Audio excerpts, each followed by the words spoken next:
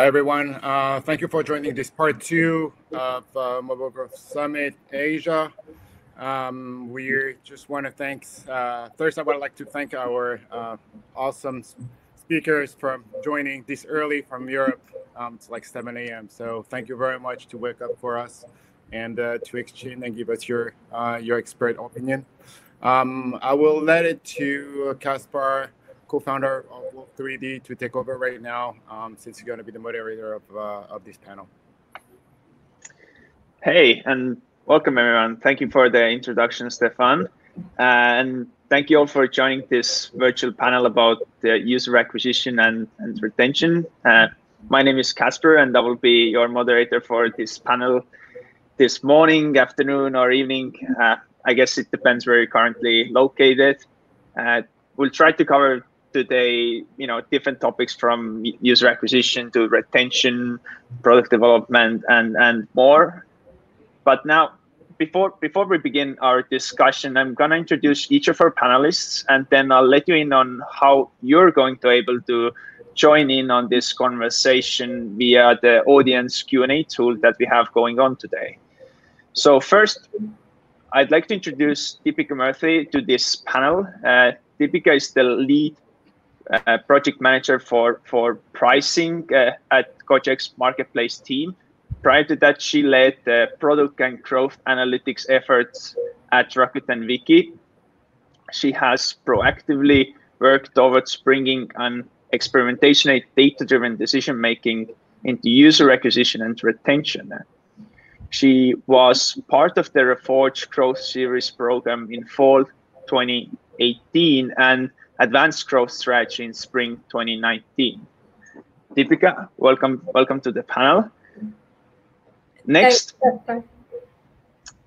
I'd like to introduce Ronnie Tan. Hello. Ronnie is the managing director of Gumi Asia, which he also co-founded. With over 10 years of experience in the gaming industry, he's one of the veterans in Singapore when it comes to this industry. He's worked on projects in various platforms covering console gaming, mobile gaming, PC gaming. So by all means, he has a lot of experience on different platforms.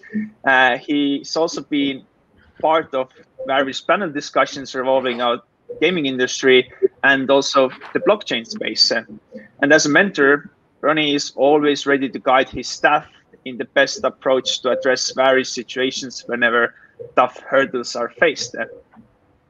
Also, Ronnie, welcome to the panel. Okay, thank you. Hi, everyone. And as our final panelist, we have David Remesal. David is currently working in King as head of Candy Crush Friends Saga team in London studio.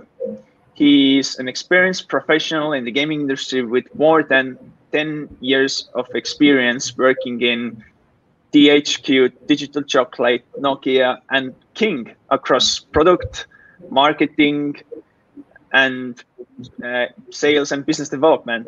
So he has a complete picture of the mobile ecosystem, having worked for telco operators, device manufacturers, service providers, as well as developers. He's been involved in mobile advertising, mobile marketing, mobile services, mobile content, mobile apps, mobile games, and other projects in the similar space for the last 20 years. So thanks so much, David, Kaspar, for the introduction. Welcome, everyone. All right. So as I mentioned already before, we have some dedicated time for audience Q&A. But to make it more efficient, we're using this Q&A tab that you can see on the right. So if you have any audience questions throughout this panel discussion, you can submit your question there, and I will be able to see your questions, and then I'll be waving them into the conversation as it makes sense. So I can't wait to hear what you would like to ask, what you'd like me to ask. So I think we have our introductions behind me, and so let's begin with our conversation. And perhaps we can start by addressing the elephant in the room. This conference is virtual. We're here gathering online, and we've been in lockdown at our homes for a while already.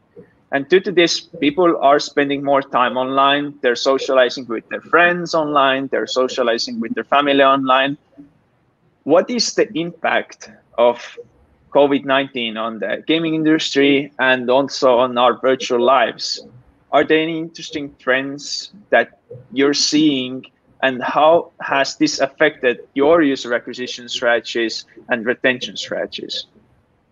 Ronnie and Dan, you're both on the large gaming companies. You have a lot of experience in the space, and you've been long time.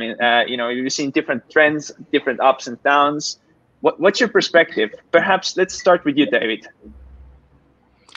Thanks, Kaspar. So if we focus on player strengths at the moment, we see, as most of the entertainment companies, an increase in engagement. So we see most of our players engaging more with our games, generally speaking. That means that they are having more sessions and more regularly, including, let's say, across the board, not specifically for a given market. So if I kind of call back on something you mentioned as well regarding any trends I see in the industry daily, I would say that many companies are focusing on retention and trying to increase that through reactivation campaigns and trying to re-engage with lapsed players or lapsed consumers. And that's usually through leveraging some of the new properties they have in their products or the new developments they have there. So as a consequence of that, we've seen as well some kind of changes in the user acquisition flows. People focusing more in product, I would say, marketing through these acquisition campaigns. And also, I think that we observed that I presume is common across the board as well, is like less competition, particularly from e-commerce retail companies advertising less. But not sure. What about you, Ronnie? What do you think? What do you have seen? I see. Well, actually, what we see from the data is during late March, early April, you actually do see a dip in the e-commerce portion. So that moment, if you were to ramp up your user acquisition, you find that your CPI actually drops a little. So it's kind of happy, so you go for it. But later, when you reach somewhere May, then everything starts to go up again because everyone finds that, hey, all our audience are at home. So online is the way to go. So this is where the CPI start to pick up, and you have to think of more interesting ways to retain the users that you acquire and also get in the new users. Yeah. So I see the trend is that at first there was a slight dip, and now it's a big going up on the online user acquisition portion. And then in terms of product and marketing, they are getting closer to each other in terms of how they work together. So marketing is not really like a one-sided, like, I just get the user, but they also need to tie in with certain events or content that is being run on the product to make it efficient. Yeah. So all right. my take. Yeah. So I noticed that people like interacting online. I think that's a huge change. So even for industries which was predominantly passive viewing, right? So when I was part of Wiki and even say Netflix, so you would mostly just watch it by yourself, or it's your pastime after you get back from work and you want to relax, chill with Netflix, right? But now the Netflix parties, and even with Wiki, we started doing co-viewing. So all those product initiatives are suddenly getting a lot of interest, and there are users who want more of it because they miss the social interactions that come from face-to-face interactions, which was taken for granted. People miss those.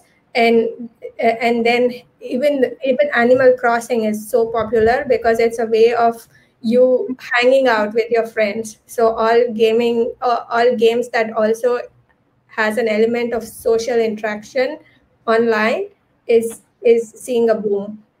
So that sort of also ties hand in hand with reference. So you would then ask your friends to hang out watch something with you or play something with you, and hence introduce them to the products that you like or enjoy. So I think referrals is gaining traction as one of the acquisition channels. All right. Yeah, if I would like to add something on top of what Deepika mentioned, I think that games are not just a place for you to relax on and wind. As she mentioned, it's a place as well to gather up and to team up with your friends and some family members and to have some fun together. So I think that that's one of the main reasons why we see this engagement picking up, because people, players in our case, wanted to meet together virtually at least, as they were not able to do this in the physical space. So yeah, thanks for calling this out, Deepika. Are you guys doing anything special around, this recent increase of, people spending more time online? We already talked about, like Deepika mentioned, like people wanting to, spend time with the family members, and having some entertainment while doing that. Let's say play games or watch a show online. Are you guys addressing this in some specific ways? Are you leveraging the current situation in some ways? Well, I think for our side is that since we know that people are staying home, so in our games, sometimes we run something just straight to the point. We call it a stay home campaign. So we actually give out more freebies with a hashtag like stay home and say that, okay, this is more energy packs free of charge for you to play the game more so that you increase your session play time. Then also at the same time, we launch our content packed with some monetization bundles to further boost the monetization. So that's on the other half. Then in terms of retention wise, strong push on the community and also on more free stuff to get people to keep engaging and keep playing. Yeah, in our case, we did something similar. So we partnered with World Health Organization on their Play a Particular campaign, where we were trying to leverage games to bridge social distancing. And as Ronnie was mentioning, we have also games that are having an energy system, which in our case is based on lives. And during April and May, we gave away 1 week of energy. So during a full week, people didn't need to spend anything to actually gather their lives, and they were able to play infinitely within that particular week. And in this particular activity, we saw a lot of traction from our community and people re-engaging with it and playing more and really thanking us for bringing this to their lives as well. Yeah, similar for Wiki, it was essentially making some of the premium content available for free, so people would have more to watch, and hence it would attract more users to come in, and then product or marketing could take over to move them to subscriptions and things like that. And interestingly, at Gojek or other ride sharing companies, this is the moment where they need to protect supply, because it's such a supply rich market. Demand actually basically it was almost reduced to zero or non-existent, right, with the lockdown. So then you need to work on supporting your supply. So there were a lot of supply incentives, like minimum revenue guaranteed, and also working with them so they can manage their rentals, vehicle rentals, and things like that. I think that becomes key for Gojek and companies like Gojek. All right, that's awesome. So we already a little bit talked about user acquisition and trying to get new users on board. So we've traditionally we've seen that large publishers and marketers they spend millions on marketing games in online ads, Facebook, Google, billboards, TV commercials.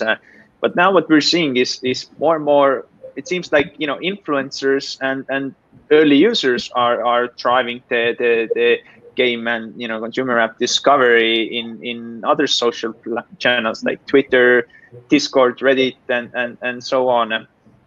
Is that becoming like a new norm? And what's your experience like? Do you feel Facebook and Google are obviously the two big whales? Or is that market saturated? Well, I think for my side, yes, I do invest quite a lot on Facebook and Google, partly because of the amount of traffic in these two platforms. So there, it has been a bit of trend that both giants are getting a lot of traction on their traffic. But I think as time goes, we also need to think of I would say new channels to get in new users.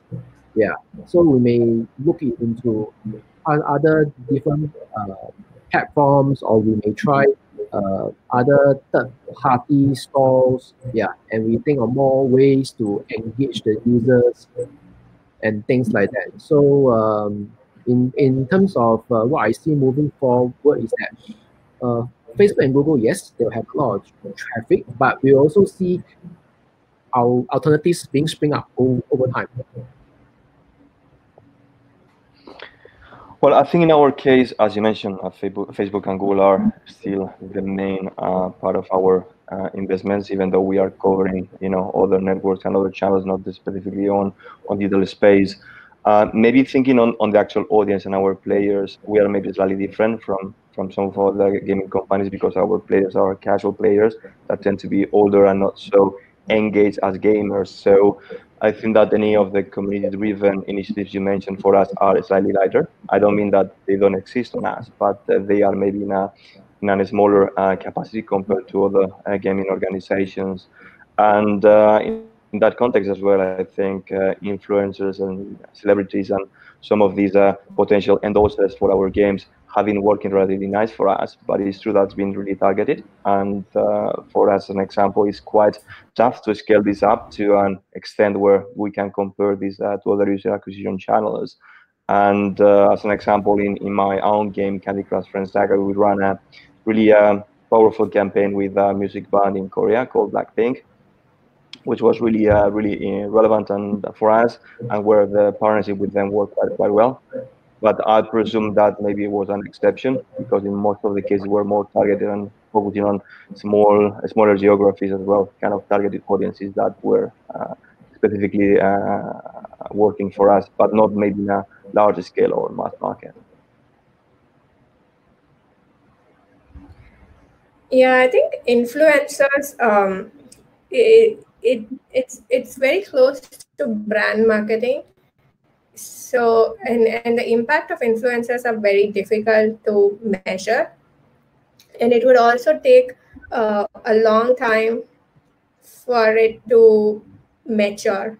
So I think influencers are interesting, but I think referrals as a medium, I think, is one of the mediums that I see has benefited the most from this situation. Awesome. And yes. Go ahead, Ronnie. Oh yeah, because I was writing a lot of topic of influencers. Actually, for our game, we actually worked with Ariana Grande and Katy Perry before.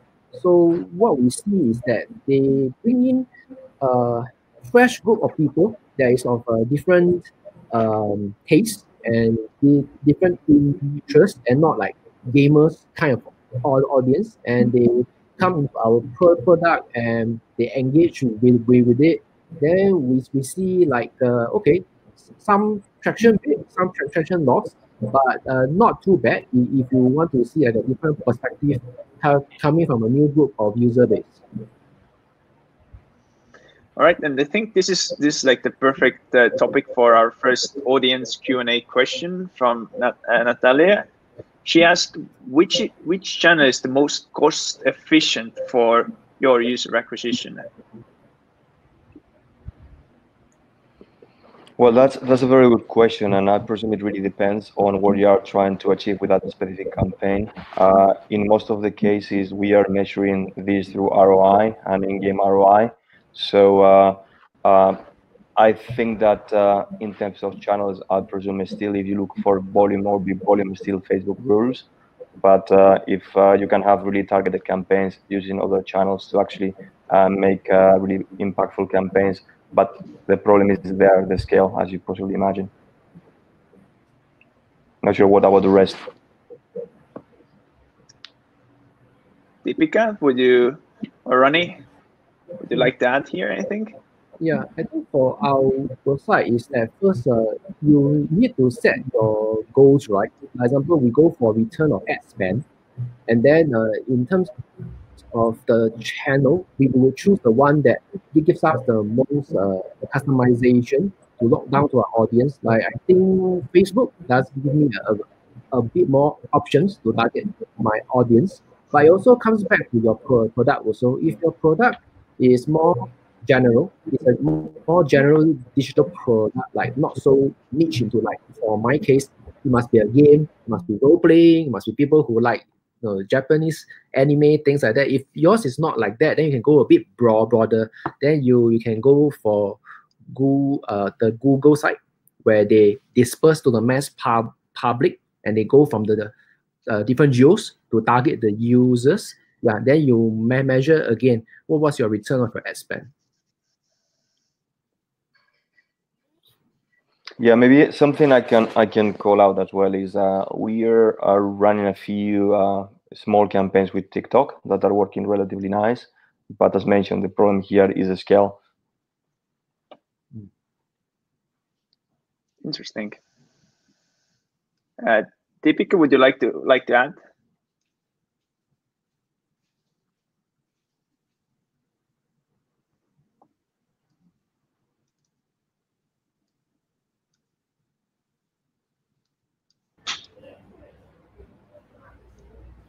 All right. I guess we can move forward from here then. Maybe let's talk a little bit about product and marketing, how product and marketing should actually work together. Historically, we've seen that marketing has not been that data driven. Marketing is mostly focused on branding or just acquiring new users. But now what we're seeing is marketers are also working more together with the product teams. They're also their KPIs are around retention, and more product teams are consistently delivering experiences together with marketing team. Maybe question to you guys: what are the most common mistakes companies usually do as they transition to data-driven product marketing decision-making mentality?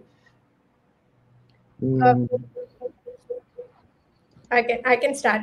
I think the first thing is essentially focusing on training, right? So if you have mostly content marketeers or brand marketeers, and you want to transition them into more data-driven product marketing, focusing on retention and growth, I think investing early in getting them trained is very critical.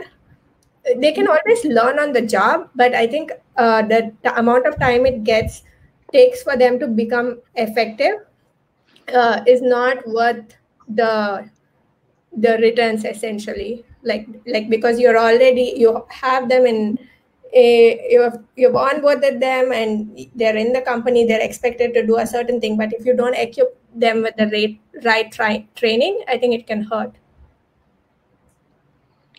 So maybe on our case, and the thing I will maybe call out here is like when you're trying to optimize any kind of campaign, user acquisition or reactivation campaigns, you need to actually think on how this affects the product. I see in the past, many people trying to optimize the acquisition funnel and just ending on the App Store and not thinking about how this will affect the product itself, and trying to become slightly crazy on creative optimization and propose things that are working quite nice from user acquisition perspective or reactivation, but in the end, they don't translate into engagement in the actual game.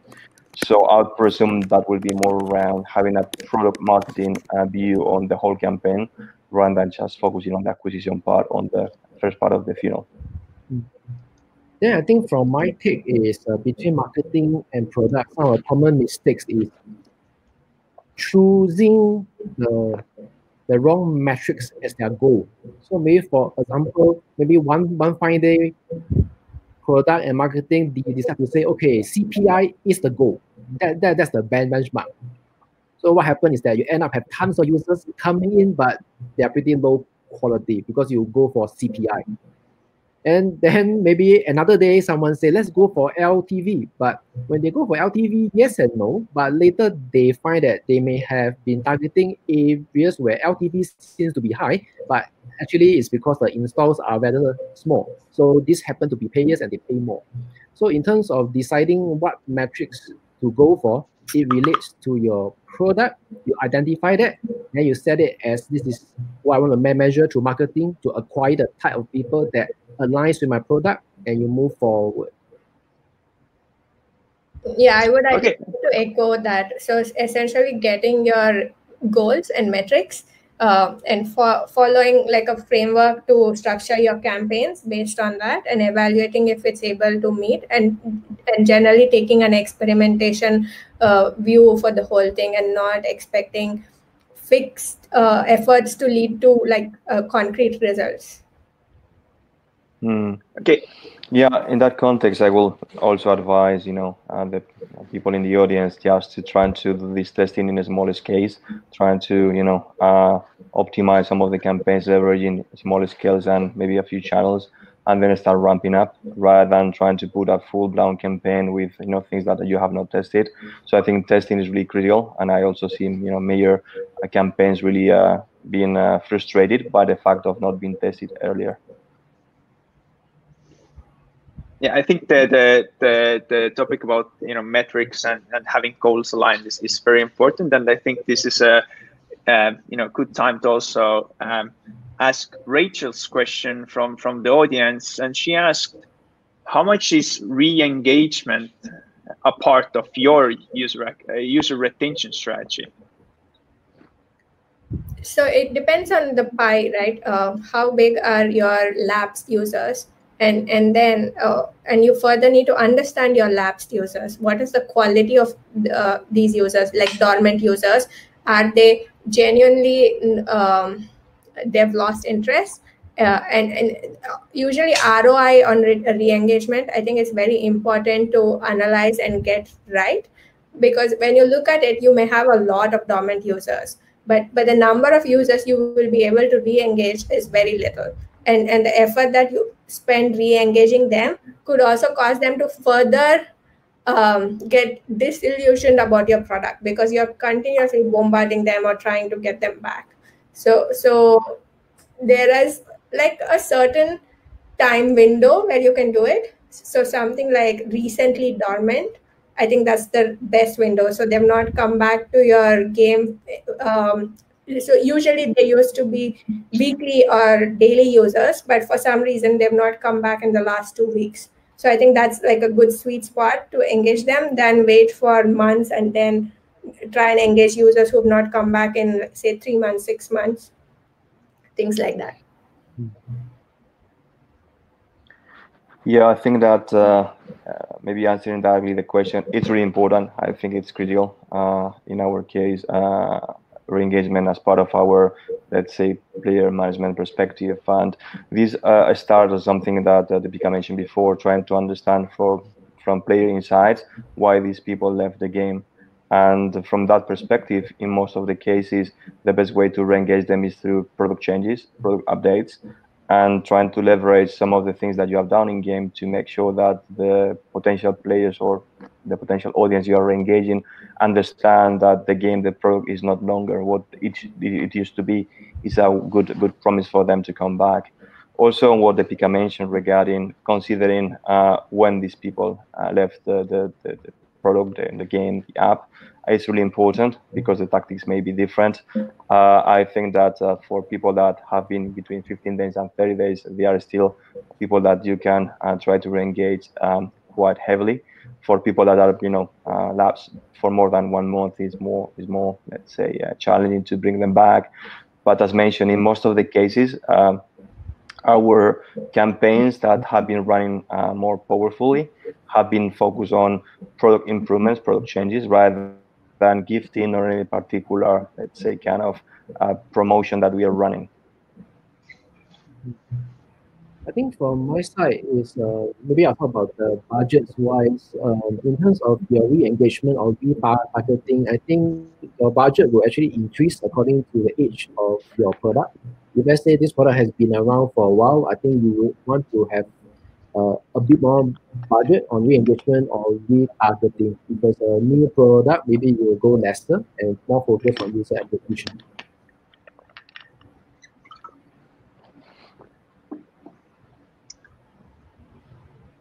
All right. I think David previously, already touched upon this topic, but and I think it's worth discussing a little bit more about product and marketing having the same message. How can we make sure that the marketing and the product have the same voice? The the experience is consistent, and you actually keep the brand's promise or the message. What are the tips and something we can suggest to the audience about this? Well, maybe picking up on that, I feel that first of all they need to feel part of the same team, and the team is servicing the audience, the players or the user for that given product.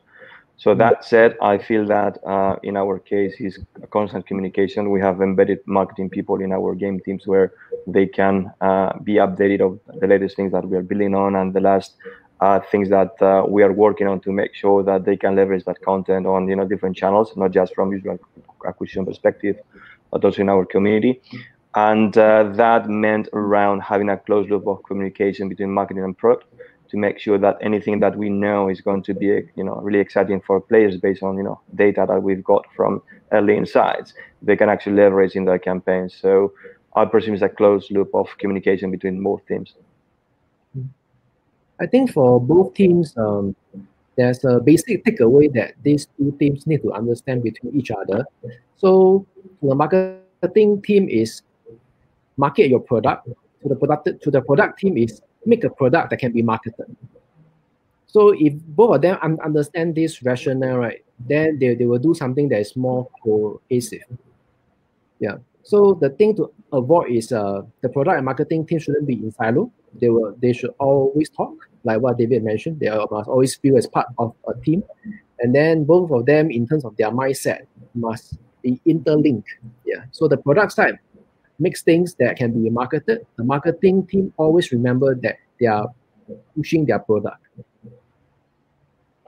Yeah, in that context, and trying to enrich what Ronnie mentioned before, one of the critical things I mentioned in the past comments was around trying to make sure that creative optimization is fulfilling somehow the product specifications, and that is really delivering on our product promise. And in that example, we have a kind of game loop or product loop where when we have a new testing in place, we are going through the different creatives with the marketing team to understand what we feel is consistent to our player experience in game and what we feel is maybe too extreme, and trying to make sure that, as mentioned before, once we have the players or the user in your product, they recognize the product itself and that they don't feel that they have been cheated or that through the user acquisition channel. Yeah, I would like to echo what both Ronnie and David said. Usually marketers are also avid users of the platform. So I think the product team should use their knowledge because they've been marketing it, so they use it, and they also interact with users probably in a different way. So I think that helps, and both marketing and product should speak the same language. So if you're promising something in your campaigns, it should actually translate into your product as well, and it should all smoothly flow through, versus like you use different language and copy or even assets in your campaigns and your product doesn't look anything like that. And one interesting approach some of the Silicon Valley companies have been taking here is to have growth teams. So the growth teams are they're hybrid teams which have both product and marketing functions in them, and they primarily try and focus on growth, which is acquisition retention. I think that could also be like something that companies can look at exploring more. Okay, so when it comes to product development perspective, what should we keep in mind when it comes to the user acquisition journey itself? So the product should keep in mind that when it's designing a product, it's for all kinds of users. So the new users, so the user acquisition brings in really new users. So then onboarding becomes very important. So if your product's not easy to understand and there are a lot of complicated things, I think you need to simplify it, or take the user through a journey during onboarding to get them familiarized and activate. So activation is like essentially the first time someone performs an action that solves their problem or their need with that product. So they come to a product to watch something. So activation is if they've successfully watched one episode or one video, or and then so they fully understand it, so they are activated, and now you can use that to further retain them. So taking new users through onboarding and activation, I think it's very important, and you cannot treat them as same as returning re-engaged users.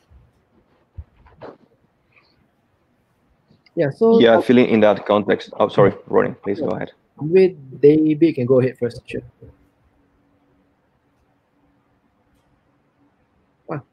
You can go ahead first. Oh, okay. Yeah. Sorry.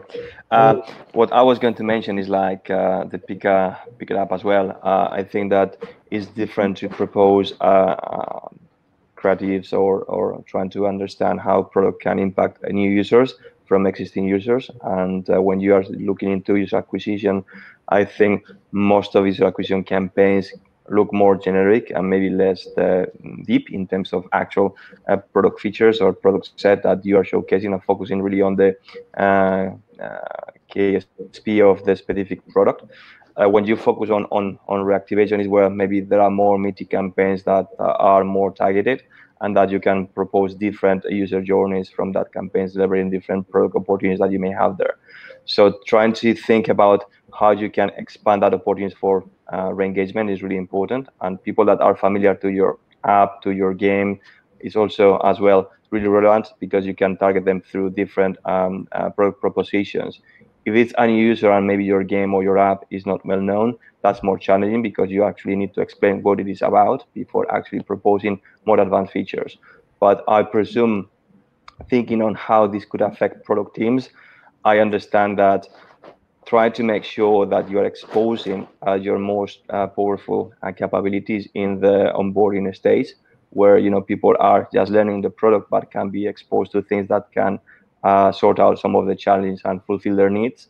And as Deepika mentioned before, trying to activate this from the very first session, making sure that they feel that your product, your app, your game is really useful and fulfilling player or user needs. Yeah. So I think based on what David and Deepika has mentioned just now in terms of activation from the product, how marketing can utilize it or even match to actually reach out to consumers, that's fully agreeable.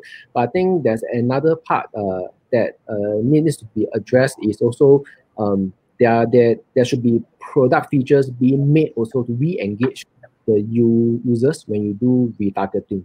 So I think the easy takeaway is that whenever a product feature is made, it has to be made that can be used by marketing as an advantage when you reach the user.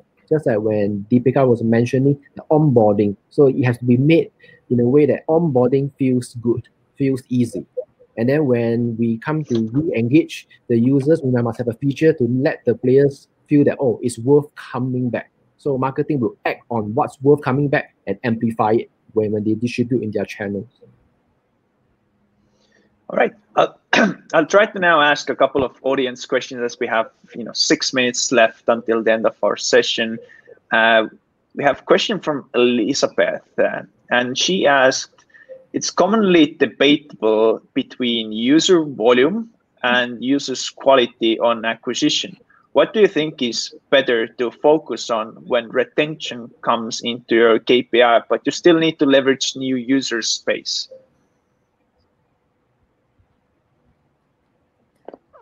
This all depends on at what stage is your company in. So if it's a very early stage, then you're mostly focusing on acquisition, right? So you need to build a solid user base before you can start focusing on retention. So your KPIs reflect that. So your KPIs reflect what is your company's objective at any given stage. So if your company's objective is more around monetization, then retention and monetization become important. And over time, retention becomes more important than acquisition, because if you're fairly well known, users keep coming in. But if you don't have a good retention mechanism, they will fall through. So and you wouldn't want that. And retention also can lead to referral, and retention leads to monetization. So it all depends on the stage. But I think if your company is fairly old, then I think retention starts becoming more important. Actually, my take of that question is that it depends on your stakeholders' priorities and also the type of product that you have.